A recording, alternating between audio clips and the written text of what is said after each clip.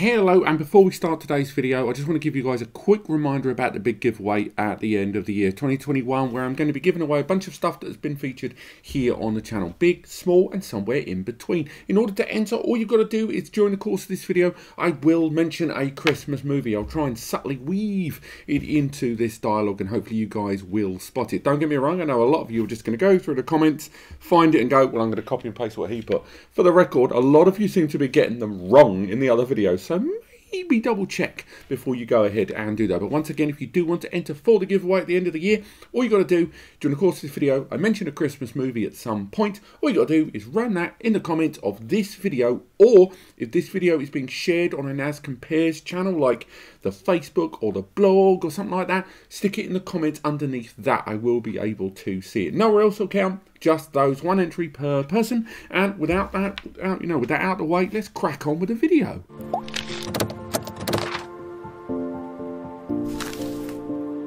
That is right. Today we are looking at the brand new Synology DS3622xs. I think it's the third or fourth time we've talked about it on the channel thus far. And although we kind of have all agreed, we've all sat down and gone, do you know what? This is one of the best bloody NASs that Synology have put out there. We've got to at least accept that its architecture bears striking similarity to its predecessor, the DS3617xsII.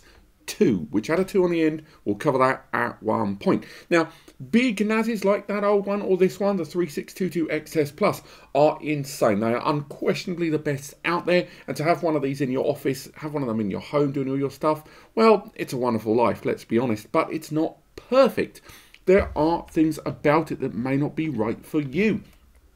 You know, its size, its scale, its power, its sheer storage volume may be way outside of the spectrum of your needs. And if you are looking at the best desktop solution from Synology, you may already have a budget in mind of what to spend. So in today's video, we're going to go through the main key differences between this, the 3622xs Plus, and its predecessor, which is hopefully sort of going to be on screen, but given the size of this, I'm not going to do my usual side-by-side graphic stuff, the 3617xsII. These two NASs, although very similar, have very important differences between them, and one of the earliest important differences, let's crack on early doors, is that price. Normally, in Synology's architecture of releases in their portfolio, when they refresh a new series with a new follow-up version, be it desktop or rack mount, you generally find that the price remains roughly the same. You know, adjusted for inflation, adjusted for market trends, that sort of thing. A 2-bay with an Intel Celeron processor, 2 gig of memory, and 1 GB on the rear is going to be roughly the same sort of price all the way through the family lines, with an increase somewhere of around 3 to 5% each generation of 2 to 3 years. In the case of this device, however, its predecessor came out in the 2017 or 16-17 window for them, and it arrived and is currently available for around $2,499. Let's call it 2.5 to be on the safe side. Now that price does fluctuate, that's unpopulated, and when it originally arrived it was a little bit more expensive than that. And now the new unit's out there, has to be said that the older generation unit now is seeing somewhat of a price renaissance there, arriving in some places as low as $2,300, that sort of thing. And that price is obviously, as the new one remains in the public kind of visibility, the old one, eventually that price is going to start dipping down a little lower and lower. So what is that price difference? The new unit, the 3622, is arriving at $2,999 in most shops. And again, this isn't just Amazon, this is your B&H's, this is down to your eBays if need be. A lot of your on-time retailers have kind of got that static pricing. It's quite new, there's not a lot of flexibility of pricing. So that's quite a lot of money, given that its old unit is $500 cheaper, at least on the high sticker RRP. And once you look around, you can actually get that difference to be about close to $700 between them. So as we go through this comparison, you gotta factor in that as we look at all the things that are on this unit that aren't on the previous unit, that's kind of where your money's going. Even if you were to not tap in for that slight inflation, price difference, tech, etc., it's a big old jump. So let's talk about one of the internal big differences between them. And this is an area of slight contention. It's to do with the CPU. this system, both its predecessor and the newer unit, arrived with an Intel Xeon. It's an Intel Xeon inside the Xeon D series there, and the old unit factored in a quad-core D3622xs. That Xeon processor there had 2.2 GHz clock speed per core. It was a 4-core CPU, and each of those cores could be burst up to 2.7. Doesn't feature embedded graphics. It's great background caching on that chip and handling. Fantastic file handling structure there from 1 gigabit connectivity 10 as well. So all of that connectivity there is at a high quality level, and handling of files as well as the handling of DSM itself being particularly good on the DS3617xsII. Now the DS3622xs on the other hand, it has a better CPU, but whether you would call it an upgraded CPU is a matter for debate. It has the same family CPU as Xeon D1531. It is 2.2 GHz. It can be burst up to 2.7, but this is a 6-core processor, so 2 extra cores. It also has slight tweaks and improvements in the cache handling, but you know, that's not an enormous jump. They're both from the same family line. Both of these CPUs arrived in the last quarter of 2015. They're server grade. They're great server grade CPUs that are still in circulation, and Synology have clearly done a lot of R&D on this chip to get the very best out of it for DSM and handling. You can't, there's no questioning that. But still, there's not an enormous difference there. So I don't think that CPU makes up the lion's share of the price difference there. I think it's a decent little chunk, but not all of it. Another big difference between this device and that of the older device before it, I know you might blink and you miss it, is the memory. They both arrive with 16 gig of DDR4 memory that can be upgraded up to a weird 48 gig because of the placement of some of the slots being near enough impossible to get to without dismantling this thing completely. The new unit arrives with ECC memory, error code correction or error correcting code memory. This creates an extra checksum during all data being passed through it that it compares against, and therefore it heals data as it passes through it if any kind of corruption takes place while being managed and handled by the memory and the cache.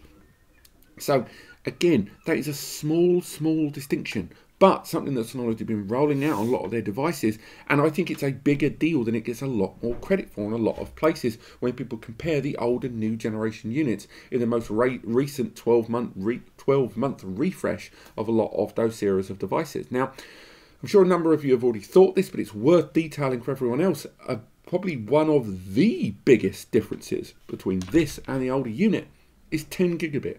This device has two 10G ports on the rear, both copper based 10G base T there. This device arrives with an additional potential 2000 megabytes per second external connectivity, 2 gigabytes connectivity there. And again, the old unit had 4 1GBE ports. This has got two 10s, two 1s, and a management port, an out-of-band management port there that can be used as an additional line in for troubleshooting. So extra little differences like that are genuinely appreciated by a lot of people that liked the old unit. But even when it was released in the 2017 year, a lot of people were kind of, where's the 10G? And Synology always kind of held 10 gigabit Ethernet at arm's length. They had 10GB NASs out there, but until 2020, the majority of their 10GB offerings were either super enterprise anyway, and it was an expectation at that level, or they arrived with an element of, let's just say, compromise in the CPUs, with some of them arriving with fairly low-grade CPUs. Although you had 10 gigabit Ethernet connectivity externally, you'd have to get some pretty good media to max those out with a processor that's kind of... So, again, with that CPU and this 10GBE, those are the big things that make up that price difference between them. And this device, in every other regard, has got the same USB connectivity. It's got the same expandability as the newer device unit. It's got the same PCIe Gen 3x8 slot there. And of course, in the time that's passed between the release of these two units, Synology have hammered it.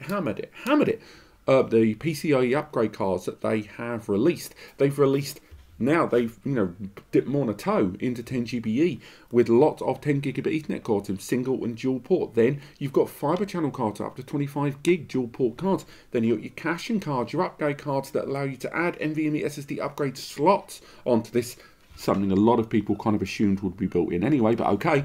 Then you've got combo cards like the ones behind me that allow you to have both 10GBE and M.2 SSD caching inside. Then Synology released their own NVMe's. Then Synology released their own hard drives. Then Synology released their own this, that, and the other. And again, Synology have changed a lot as a company since the release of the predecessor.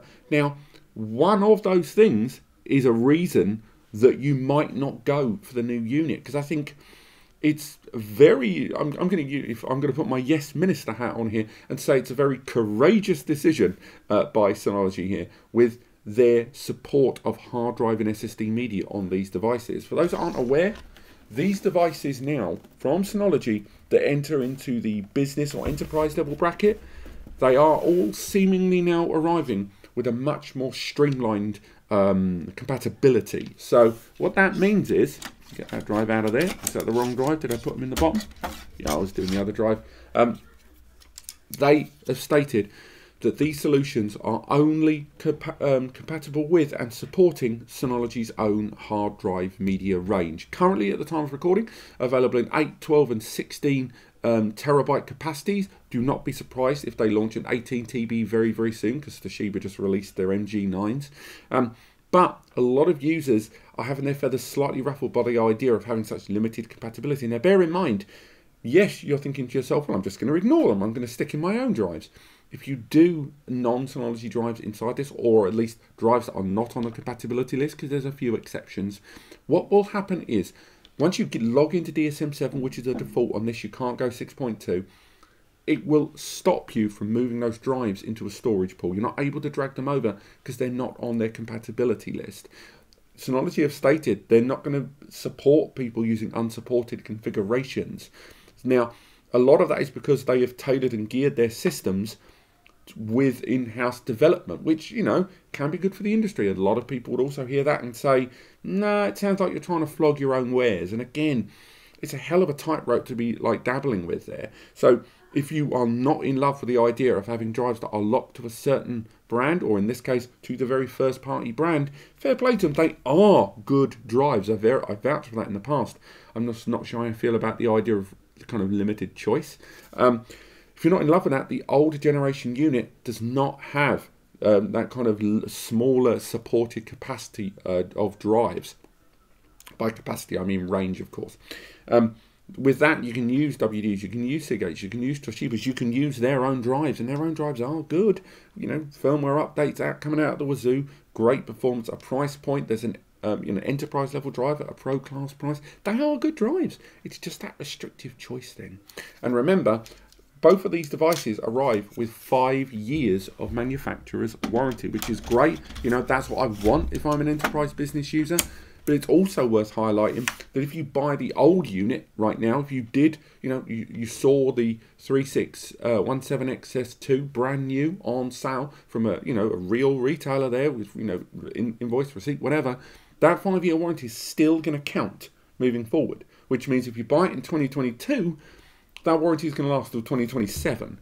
And again, don't be surprised if 3 or 4 years, if something does happen, and again, these are damn reliable devices, but if something does happen that necessitates replacement, do not be surprised if Synology then go, we haven't got any of the old one, you're going to have that brand new one. Yay! Bear in mind, of course, Synology does support the migration of old drives, so that's drives that are non-Synology, to be migrated over into the new device. Once you use the migration option, you can use old drives in this system and not result in your warranty be unsupported in that way. But you have to use the migration tool in order to do it. It's too restrictive not to.